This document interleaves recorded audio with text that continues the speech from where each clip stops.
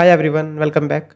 I hope you guys are doing extremely well. So let's continue with this video. So in this video we will discuss, as you can see on my screen, the Flutter versus Kotlin multi-platform. Which one should you learn? So if you are building mobile apps in 2025 or maybe in the coming year 26, you have probably asked this question, should I go with the Flutter or Kotlin multi-platform? Most of the developers are going through this question. So one gives you beautiful UIs out of the box, while the other one gives you native power with shared logic. Okay, cool. So but which one actually makes more sense to your next step? Okay, so we'll break it down, or we will consider all the factors: performance, ecosystem, tooling, real world developer experience, all the things will be covered here.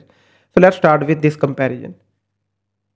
First of all, let me give you just a little bit overview of the docs. So the docs are well organized for both technologies, but for Kotlin multi-platforms, it's just the beginning, you can say. It's not that advanced as we have for the Flutter, but very soon it's going to become that much advanced as well.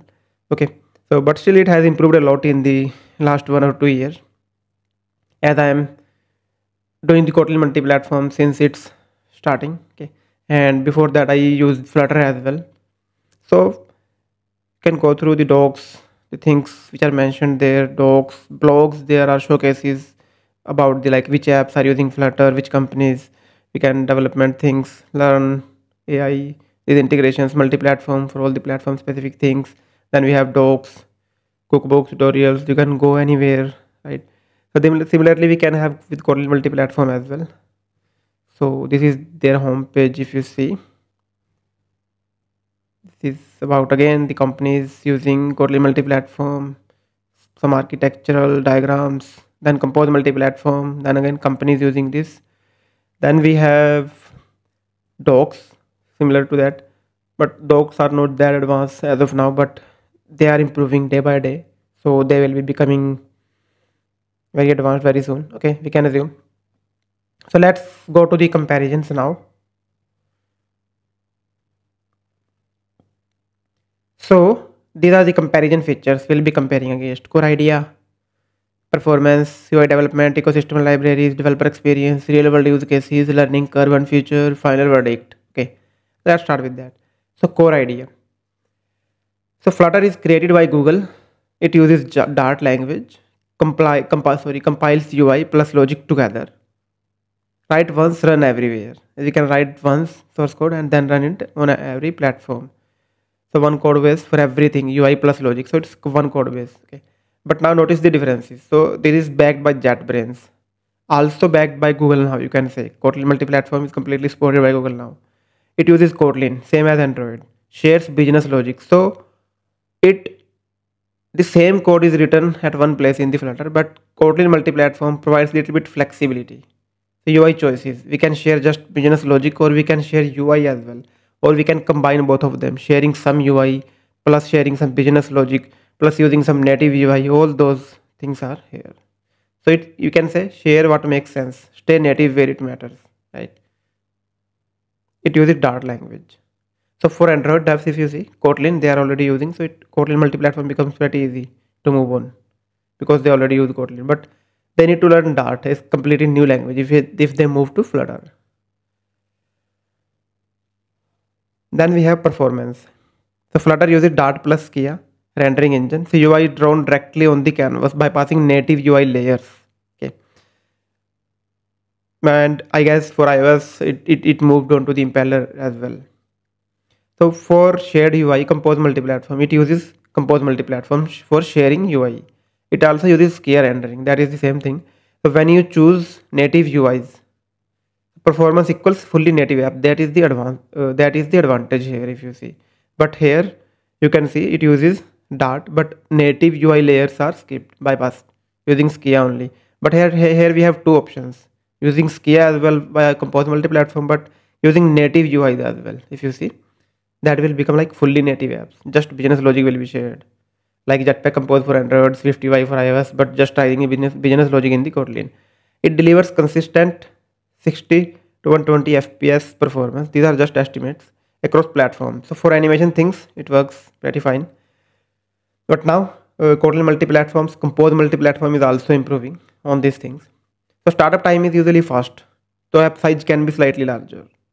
But now things are improving on Flutter side as well, I will say. And so here, if you see in the Kotlin multi-platform, you get the best of both worlds: native level performance or cross-platform consistency.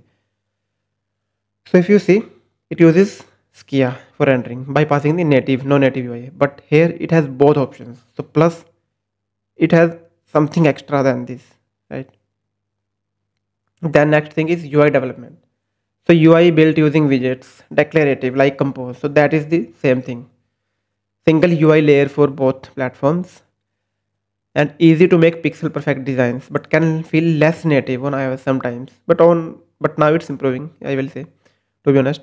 So and but Kotlin multi-platform, you can say, it provides flexibility. So you can use Compose multi-platform to share UI or build fully native UIs. Again, that same thing. That is the best feature, I guess, of the Kotlin multi-platform as compared to Flutter. It provides flexibility. Okay.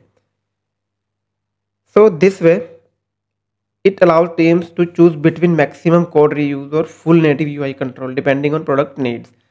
Even if they can share some parts of the UI and they can keep some part native, and we then just share the business logic as well. There are 3 to 4 ways to do these things. So let's say for one screen they are keeping the native UI, just sharing the business logic in the KMM side.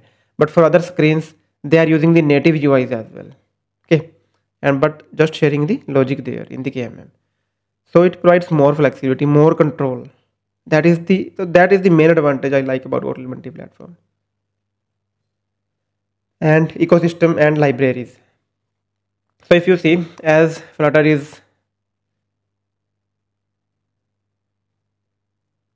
it has like, since so many years Flutter is there. It's like established. Okay, but Kotlin multi-platform is being established. Okay, so that's why huge package ecosystem is there. Pub.dev, you can find mostly for each thing like packages on the pub.dev.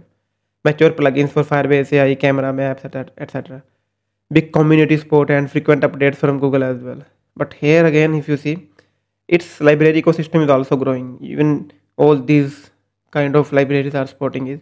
And also, if you see, we have some klibs as well, which provides all the libraries for available for Kotlin multi-platform. So then it has official support from JetBrains plus Google for Android Studio integration.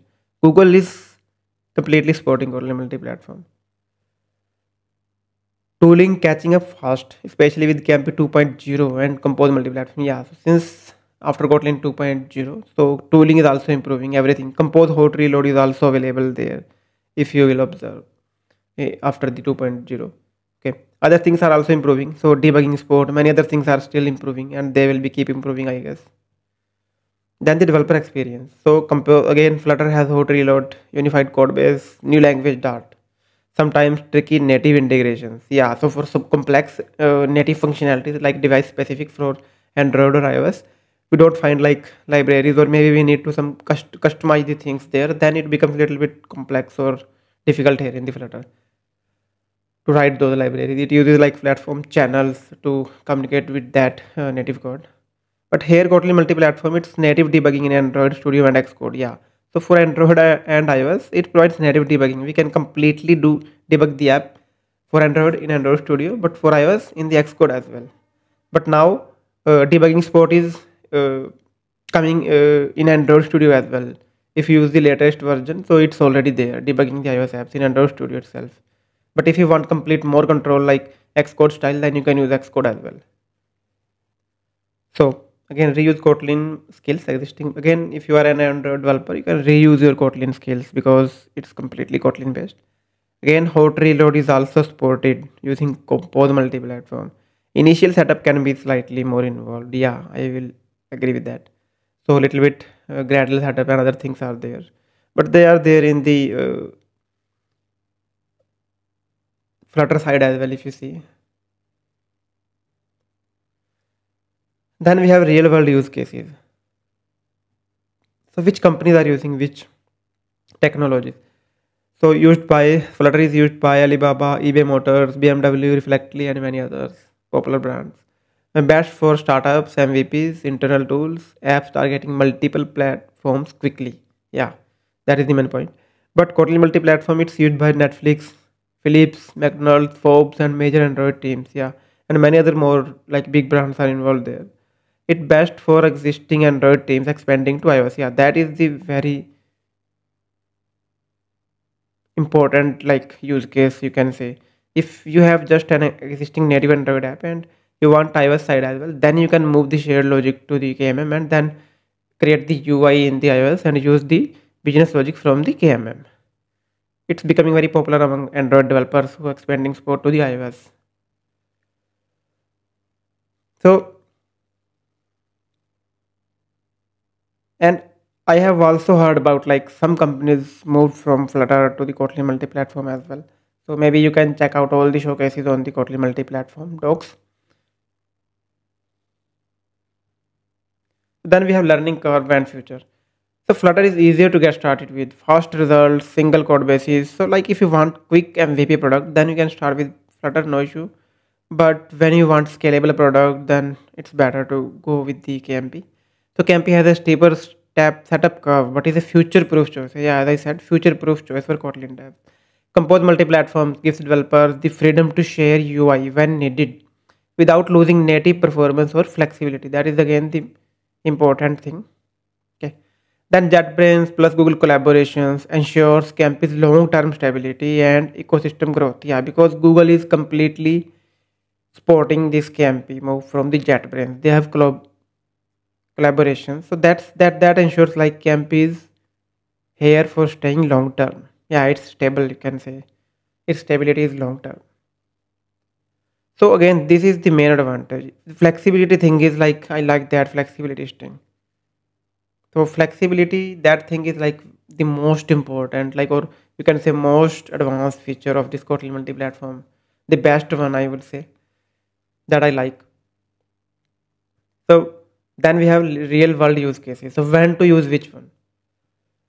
So choose Flutter if you want to build full apps fast and don't need complex platform native features. Again, I said so for simple apps, it's like fine use Flutter. If you are new to both Flutter, Dart, or Kotlin, then it applies then. And if you are okay learning Dart, yeah, as I said. So and again, choose Kotlin multi-platform. If you are an Android dev who wants to go to multi-platform, and you care about native look, so because if you want native UI plus shared business logic, then also you can go to Kotlin multi-platform. If you are an Android dev, then also you can go to multi-platform. If you want a future ready stack with JetBrains for Google, again it provides option to share backend side as well. So yeah, that's why future ready stack with JetBrains for Google Support. Choose Kotlin multi-platform. You want more flexibility and long-term scalability, then also go to Kotlin multi-platform. So personally, I would say Flutter is great to start, KMP is great to stay. That's my quotes. Flutter is great to start, KMP is great to stay. So I hope you might have got the idea which one you should pick for your next app. And if yes, what's your pick? Drop it in the comments. And if you are choosing Kotlin multi-platform, so I have courses on complete crash courses on YouTube for Kotlin, 6 hours crash course on Kotlin, and then I have one project-based compose multi-platform course as well, and then I have Kotlin multi-platform things as well as a playlist. You can check them out. Don't forget to check them out if you are like moving to the Kotlin multi-platform or starting it. So that's all about this video. I hope you have enjoyed it, and if you have enjoyed it, please like, share, and comment on it, and don't forget to subscribe. I will see you in another video with another cool content. Till then, bye bye. Take care. Have a great time. Keep coding.